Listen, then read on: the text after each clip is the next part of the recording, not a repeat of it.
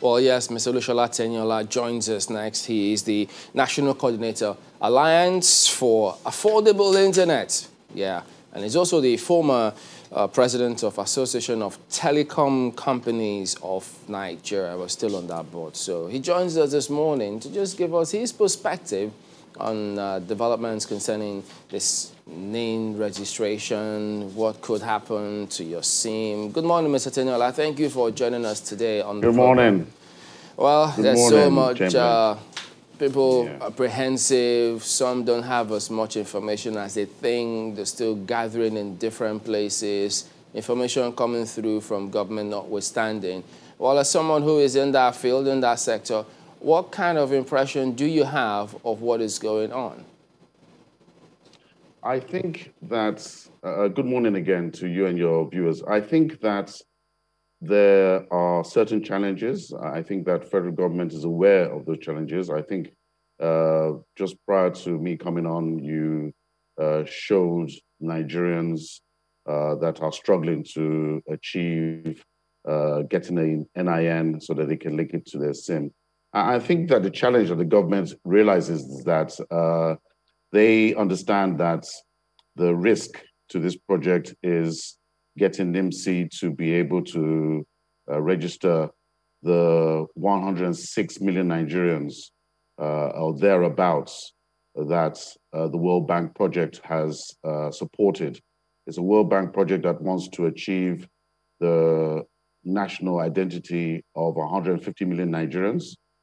Yesterday, it was reported that the telcos had submitted 47,800,000, close to 48 million, and they still need to be verified by NIMC. And typically, on average, at best, a response from NIMC takes about 1 week from the back end to verify a submitted NIN. So whilst they're doing their verification, those NINs that have been submitted by the telcos may be rejected. So we really are looking at a sticky point of about 47, maybe 45 million NINs by the end of this month. And why do I state this? Is because if you already have a NIN, you are fortunate. I think that the situation is that there are people who are panicking, trying to achieve the deadline of the 5th of February, sorry, the 9th of February, beg your pardon. And I think that the cry for an extension is valid, because if you are queuing up or rushing to get a NIN, obviously the applications that are available from the agency just satisfies pre-enrollment. But if the reality is that there isn't enough infrastructure, and I think that the NIMC has identified that they have 1,000 or thereabouts enrollment centers with the addition of 173 agents. It's a shortfall for what the World Bank expects of 4,000 outlets. So, you know, that those that are not able to use these channels, either because of affordability issues or digital literacy issues, will queue up because they don't understand the process. They need assistance from government to be able to get their NIN. And I think those who are trying to get their NIN and may have proof that they've attempted to get an NIN should not be punished if they own a SIM or SIMs. I think that in this day and age, we should have a program like this. A national identity number should be rolled out, but it should also consider the humane side and the reality of the constraints and the idiosyncratic nature of our environment. I think that's the situation right now. I believe that government will review all information and inputs and then take a decision whether they're going to shift that date and then set another date. So it gives every Nigerian and legible residents an opportunity to register for an NIN, whether they queue up or they use the electronic channels. There's so much to unpack in all that you have said now here, Mr. Teniola, but if you could expatiate a little on that World Bank ambit. I'm wondering if we needed the World Bank or that kind of pressure to do the needful. What's the World Bank got to do with Nigerians being, numbered by their government in order to be able to give them the correct social amenities they need? Well, I think that you need to understand that we as a country need to be able to plan. I think you mentioned the poverty level, and I think that estimates may range from 88 million to 100 million Nigerians. We have an estimated population of 200 million or thereabouts. Our population is growing at 3% per year. We need to be able to plan not only for social reasons, but economic reasons. And I think that I don't think that there's a problem with various IDs. You know, people mention that they have BVN, they have the FRSC, you have your international passport or your driver license. I think that these agencies have every right to have an identity. And I think those identities have worked to a degree, including the BVN. What they need to do is harmonize this information, because it is very important to note that the Nigerian Population Commission should have a handle on who is a true Nigerian or who is a resident in Nigeria, and a concrete census. So we understand exactly how many people are in the country, so that the government can plan, and so that even private sector can plan, so that there is an idea as to the direction Nigeria has taken. And remember, the digital economy that we are transforming to expects that services rendered by government to the citizens are going to the right people. And the only way you can do that is to create a unique ID. So the NIN is a great initiative. Why the World Bank is involved, that's what they do. They assist countries that need assistance. And I believe that the National Identity Project has been going on for a number of years. I believe from 2012. I think the NIMC Act of 2007 just demonstrates that the laws were there, but possibly there have been different administrations of government who have attempted to achieve registration or unique registrations of Nigerians and have not been able to achieve that. The government has picked this up. I remember there were media correspondence on this matter in 2018. So it's not a new thing. I think that, you know, the deadline is a deadline and may not be a deadline, because really it is for government to ensure that all its citizens have had an opportunity to register for a NIN, and that any services that they currently are using before they had a NIN should not be just disconnected. That's not the way to go about things. Logically, you have to serve the Nigerian citizens and not disenfranchise them. And I think the World Bank wouldn't support a project of theirs being associated with disenfranchised Nigerians. So the deadline itself has to be moved. It has to be extended. It has to be based on science and data. And when I mean science, scientific evidence to prove that, you know, the Nigerian government has done everything it can to ensure that Nigerians can achieve achieving a NIN, which is their human rights. Well, perhaps the World Bank, well, now the federal government is racing against time, because the bracket of time given by the World Bank is 3 years to perform this activity. But then one wonders why, with more than 200 licensed agents, why people always only prefer to go to NIMC offices. Now, the question I'd like you to address, Mr. Teniola, is this. People have their phone numbers already, and a good number of people who have phone numbers do not have NINs. I thought that it would have been a no-brainer to say, let people go to their telecom subscribers who already collect their biodata anyway, go to your telecom service provider to register for your NIN. Wouldn't that have been easier than people thronging the NIMC offices alone? The telecoms ecosystem is about making calls and allowing consumers to get access to the internet. You know, we as a body, our founder founded the World Wide Web, and that was to make it easier. It introduced the technology to make life easier. So the telecoms industry in Nigeria has put itself in a position to assist for Nigerians to acquire an NIN. Remember, in other jurisdictions, it's the government that actually performs this task, and only government. Yes, they might outsource it to the private sectors, but it is purely government after the private sector participants have been security cleared. So in this instance, what we have seen is that government has tried. They've tried and tried and tried over the years and have only managed, as we have found out yesterday, to register 47.8 million Nigerians. In the past, our population wasn't as great as it is now. So if we have an estimated population of 200 million, you can see that we're skewing away from those that have identities to a fraction of the population. And woe behold, if we continue on this trajectory, we will get to 2015 and we will have a huge gap because our population may go towards 300 million and we may not have registered even the 150 million that the World Bank expects. That's where the risk is.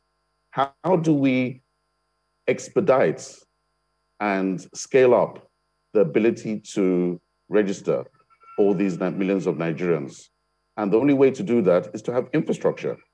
So NIMC needs the support of the telecoms industry because they've done something like this with the SIM registration to be able to perform this task. I remember SIM registration happened over a number of years. Any projects that involves data of this size will require a lot of infrastructure, will require funds, and will require a political will to achieve it. And I think at the moment, government is determined to try and achieve a result for this project because essentially we're moving into a digital economy. Just a moment. The question I'm asking straight up is, do the telecom companies, do they have authority in the license given to them as licensed agents of the federal government through NIMC and the rest of them? Do they have authority to register people who do not have NINs, to give them NIN, the national identity numbers, courtesy of the federal government? Okay, I didn't understand your question, but since you've asked a direct question, yes, because they applied for the data capture licenses under the NIMC Act of 2007. So they're in one hand acting as a telecoms company, and in the second, they're acting as an agent of NIMC to capture data.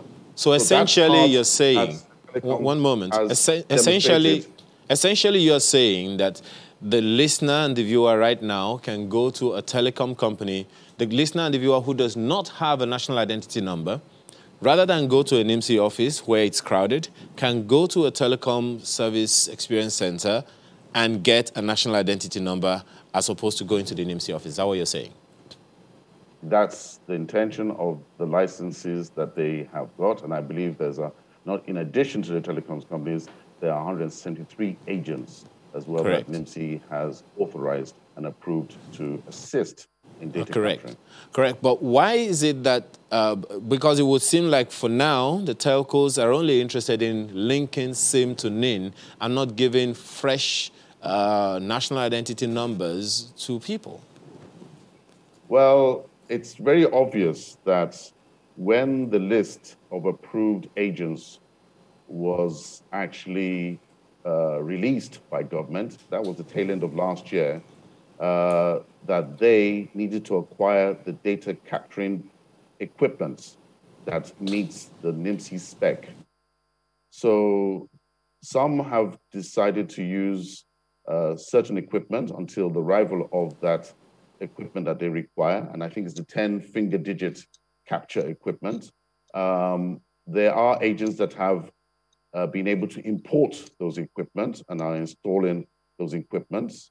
They will advertise to either their customer base or to the general public when they will be able to perform that data capturing task. But it's important to note that the time of this project is what we are discussing. And the time and timing are critical because we have a number of risks associated to the ability to achieve the February 9th deadline. And I think with all factors being borne and being considered, an informed decision would suggest that the deadline should be moved to a more appropriate timing to give the telcos and the other agents a chance to assist NIMC in being able to achieve the registration of 150 million Nigerians under the World Bank project. The federal government, even on the front pages of the dailies this morning, has continued to insist that it's February 9, the deadline is February 9. The implication is, for which reason people throng the NIMC offices, the implication is that the lines of these people will be blocked as the threat or the condition has been given by the federal government. What do you see happening from February 9 going forward? Do you see the SIMs being blocked, or do you see an extension? I think that government needs to weigh up the balancing act. They're on the tightrope and a knife edge. You have a situation where the security issue has been put above economic issues. And I think that when you look at our economy right now that is struggling in a recession, and you have an industry that is contributing significantly to GDP, and a possibility of disconnecting. I think if you look at the figures that government presented and the assumptions that they've made, there's a gap of maybe 29 million SIMs in circulation that might be disconnected. I don't think government will make a decision to sweepingly disconnect 29 million SIMs. I think that would almost be suicidal. I also believe that it will impact greatly, not only our sector by 43 to 51% drop in revenues overnight within a month after the 10th of February. But it will also have a ripple effect on other sectors that depend on this enabling sector. They depend on connections to our industry. Those connections are via the SIM. And if those SIMs are inadvertently disconnected because there's no correlation to an NIN, just imagine if you have a POS and you expect that POS to have an NIN just because an individual can't actually link it or has forgotten the number, then there's a ripple effect. So I think government has to consider the realities, and the realities is that you can't actually disconnect SIMs until you complete the NIN project. And the NIN project expects every Nigerian to have had an opportunity to actually register for the NIN. And if they have had an opportunity to register, that's one thing. If they tried to register for the NIN and because of the constraints that we have in terms of infrastructure in the NIMC system, then they shouldn't be punished and there shouldn't be any disconnect. So I think government will review and most than likely extend rather than, commit suicide. Okay, Mr. Teniola. Malkwe? Just wondering, what it would take to decentralize it and make sure that people are not crowded the way that they currently are at these registration centers. But while you mull the answers to that question, I'm wondering, have you been able to get any word or, see any rationale behind the planned registration of foreigners, especially foreign diplomats who will be in the country longer than 2 years? That's a good one, Mope, and happy New Year to you. I'll take the back end of that question. I don't understand it. I really don't. My concern, and I think we need to put this out there, generally, foreigners come into this country. We are a nation that receives foreigners for business. There are foreigners amongst us. So this adage where you've clipped it or pegged it at 2 years is an interesting one for me because those foreigners are not citizens of Nigeria.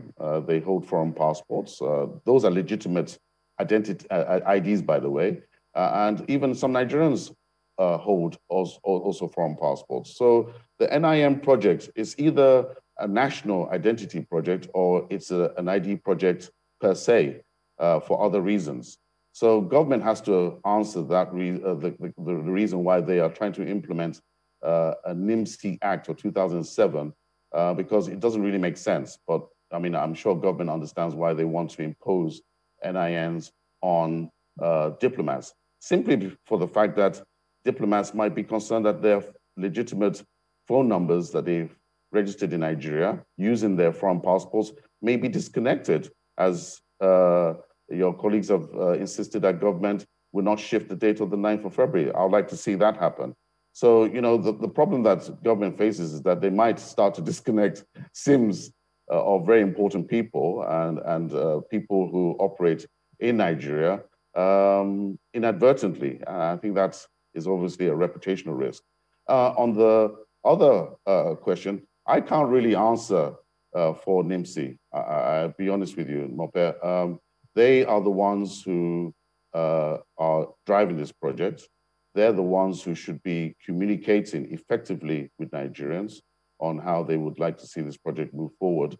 I think government has to be empathetic to the situation. We have 47.8 million Nigerians that have NINs. We have a target of 150 million Nigerians. I mean, you just do the maths.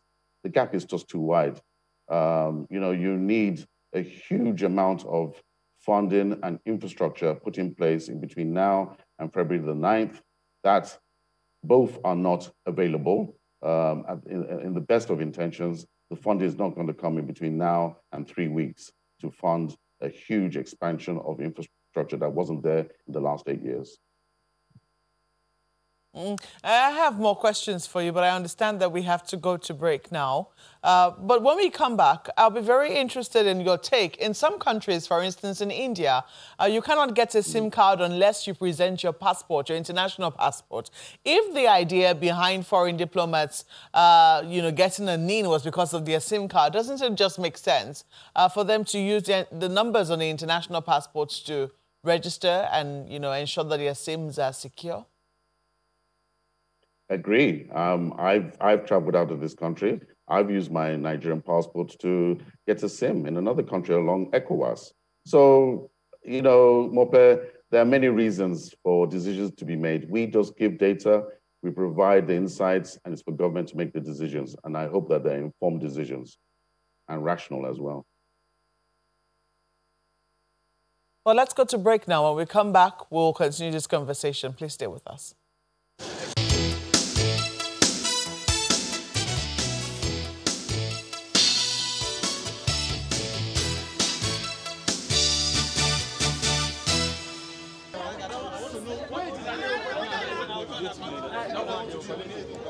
Panic, tiredness, and anguish. These are what you can see on the faces of these Nigerians at the Lagos office of NIMC as the deadline for the NIN SIM card linkage elapses.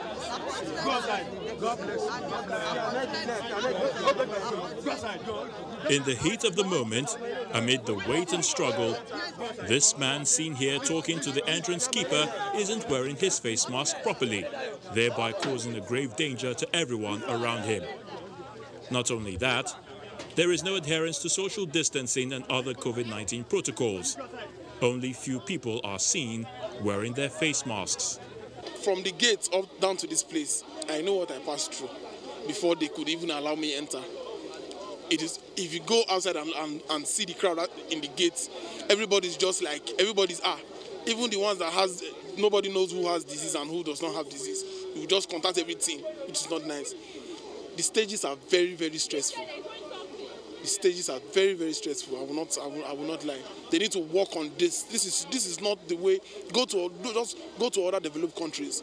You cannot see this kind of crowd trying to get an important identity card or whatever. You can't get this kind of crowd. It's not nice. To many, the registration process is viewed as a cumbersome procedure, and many are already calling on the federal government to extend the deadline to enable Nigerians complete the NIN registration. This thing is not normal. You are just suffering every day by day. Now I have been booked, everything has been corrected. I pay 15,161 naira 25 kobo for only changing of date of birth.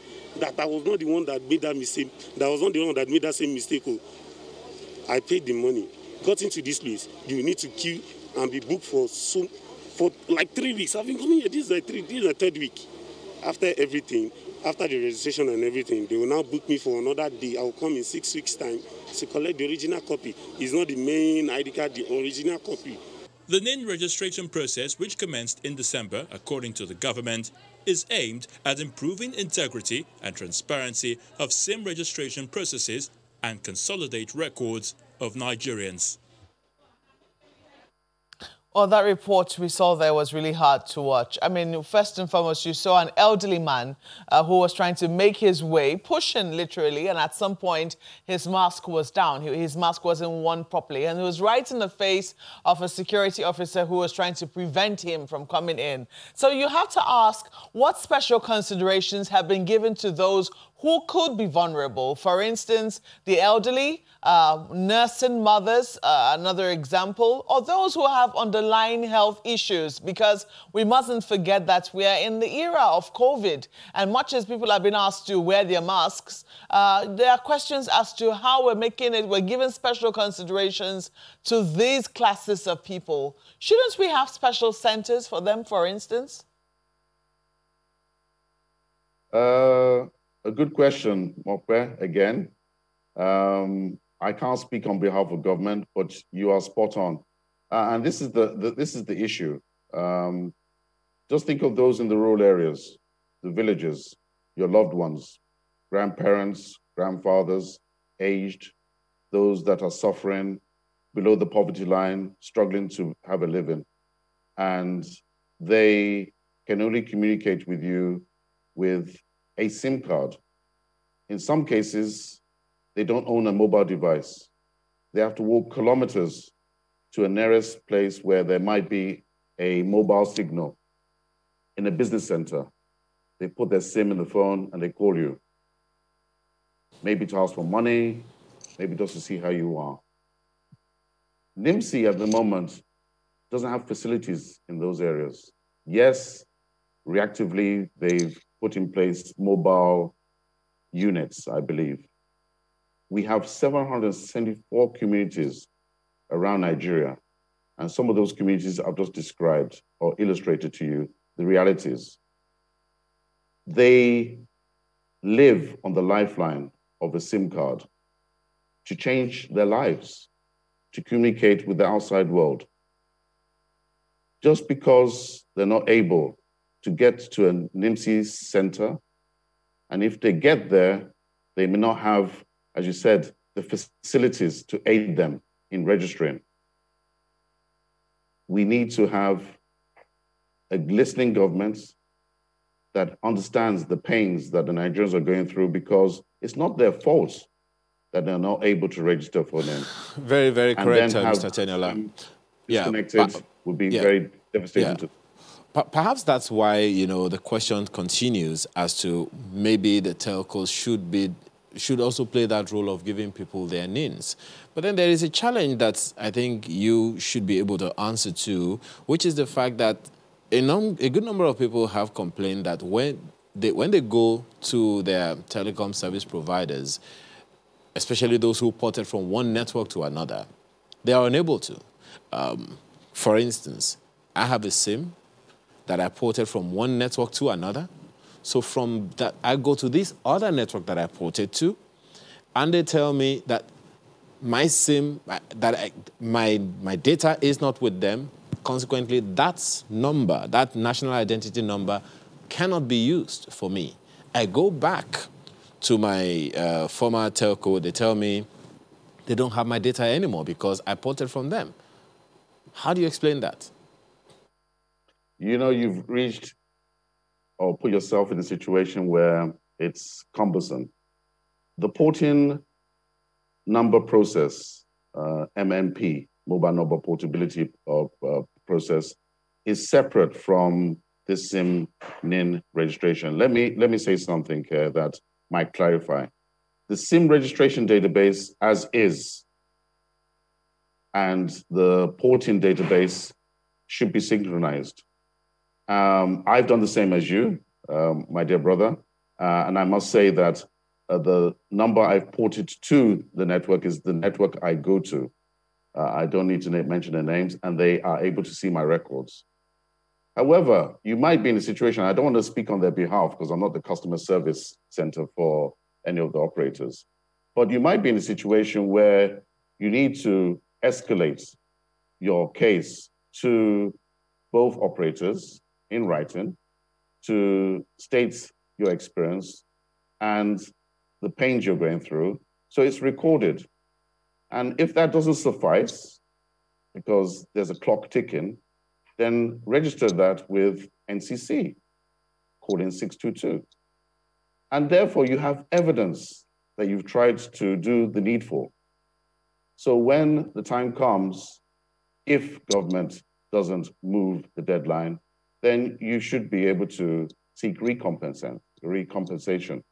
You know, that's why I said that this is a logistics risk and an economic risk.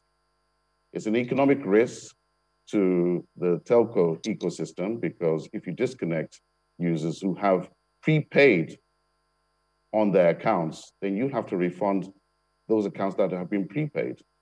And that's not something what the industry wants to go through. So they will do everything to ensure that any case, as I said, your Compazine case is an exception, but generally cases are addressed needfully.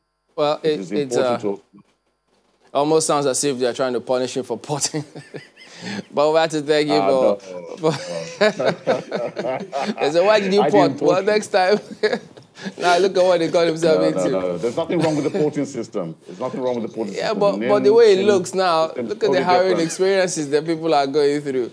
Anyway, I appreciate I empathize with your situation. I give you a route to go, and that's the best I can do. And I wish you luck. You know. We appreciate that, and we thank you for talking to us, Mr. Olusola Teniola, National Coordinator, Alliance for Affordable Internet, hoping that this doesn't jeopardize affordability of the internet. Thank you for your time this morning. Thank you.